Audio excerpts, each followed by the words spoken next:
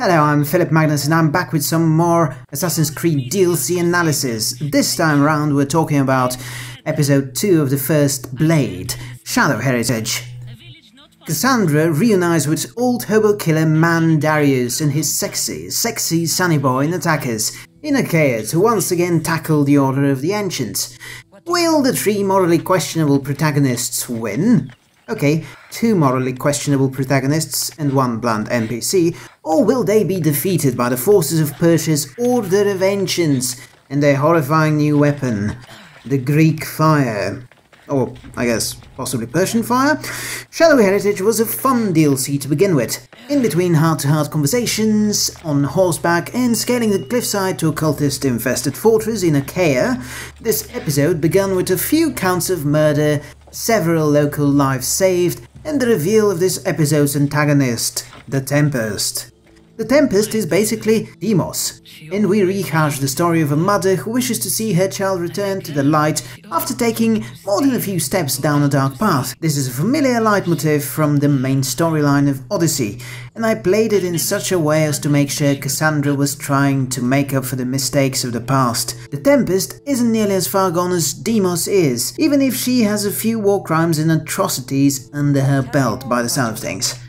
Her mother, on the other hand, is a stand-in for Myrine in some ways, but doesn't have that Spartan mama lion thing going on for her that made Myrine so appealing. Shadow Heritage introduces a new upgrade to the ship, a big-ass flamethrower that makes ramming an enemy ship and lighting it up the most fun you can ever have with naval battles. The Chimera's Breath, as this new addition to the Adrestia's repertoire of deadly weaponry is called, revitalizes a section of the gameplay that has been getting continuously staler over the 108 hours I had at this point logged into Odyssey. It's a gratifying weapon to use, and for the first time in a while I want to actively pursue pirates in the Aegean Sea and burn every last one of them down. And hey, if I got a quest to burn a few Athenian or Spartan ships, all the better. So this DLC was okay up to a point. I was invested in the story of the Tempest and I really hoped she could find her way back to the light. But then the ending of the DLC turned up. And boy, what an ending. I like the capacity to express just what I think about it, so I thought, what the hell, I know just the guy. Wanna take it from here, MegaShortFuze? The hatred for this travesty burns bright in my soul. I finished the entirety of Legacy of the First Blade not too long ago, and it started off so promising. The groundwork was being laid out for an interesting story exploring the past of this mysterious daddy figure who appears to be the poster child for why you should absolutely do steroids past 50 years of age. Just aside, Darius is an enigmatic enough character that you actually want to know more about him and the organization pursuing him. And then the focus of the story takes a hard right turn into awful. The failure of this DLC has been well documented. The community outcry, Ubisoft's complete failure at writing the ship, that sort of thing. I feel like it would be redundant to focus for too long on why it's terrible. Succinctly put, the game smashes its own narrative foundation with a sledgehammer, abandoning the notions that made it great so you can bang a wet sponge of a human being for the sake of introducing the world's most ham-fisted, ultimately pointless plot. Nataka sucks, everything about his existence sucks, and his demise continues to engulf the remainder of the First Blade story in a cloud of suck. My question is not why, it's how. How did Ubisoft fuck up so thoroughly from a production standpoint? Making a game is no simple process. Millions of dollars and thousands of man-hours go into creating something as ambitious as Odyssey. How did no one have the foresight to see how bad this was? This awful script had to have passed through so many hands on its way to being developed. How did nobody stop to consider the ramifications of this garbage? Think about it.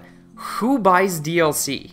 The main audience would be people so enamored with the game that they're willing to spend additional money to get more content out of it. In the case of single-player games in particular, that would be the most die-hard fans. In Odyssey's case, those would be idiots like me, who fell in love with its world, its incredible sense of adventure truly befitting its name, and maybe most importantly, the protagonist. Cassandra can shape the world and herself be molded by your decisions.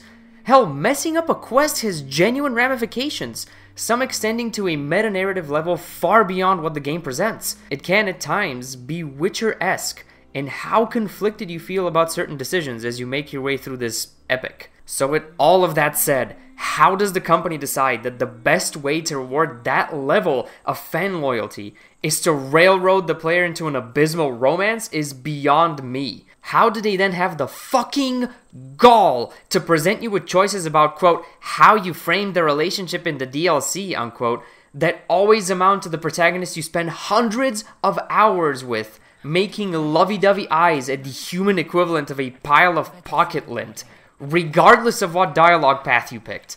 They didn't just pull back the curtain on how meaningless player choice is and can be in these types of games, they fucking set the theater on fire. A month and some change after I've beaten the DLC, I'm still baffled by this. Ubisoft has always struck me as a company that exists in its own view-askew universe.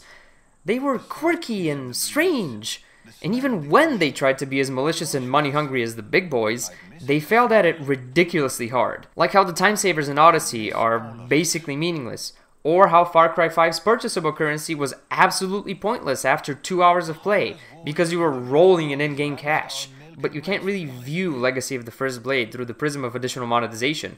Ubisoft had nothing to gain from this. There wasn't any way to buy an alternate story that wasn't shit. The ending was horrible, downright malicious, for seemingly no other reason than pure incompetence. They completely betrayed the player with this on pretty much every conceivable level. So I don't view Ubisoft as weird and quirky anymore. I think of them as a monolithic, uncaring, shambling thing that used to be a god creator. Now a vacuous entity thrudging through the gaming landscape, great in size, unstoppable, yet with nary a thought in its head. Occasionally, it stumbles in the right direction, but more often than not, it demolishes the very civilizations that it once built. What could I possibly add to this? Thanks for watching! Don't forget to subscribe, like, share, and most importantly, follow MegaShortFuze's YouTube channel. Thank you, my friend, for putting into words the issues behind this DLC, even if you describe Darius as a mysterious daddy figure. Shudder. Most to come. Bye!